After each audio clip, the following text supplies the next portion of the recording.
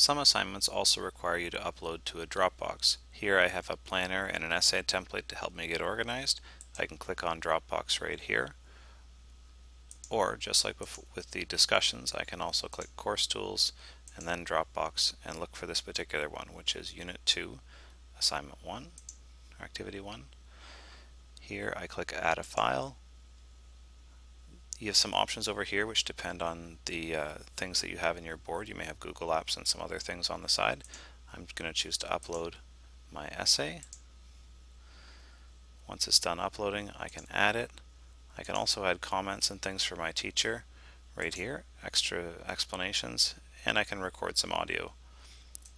Submit at the bottom, and you'll see that you'll get a confirmation email to show that you've successfully submitted your assignment.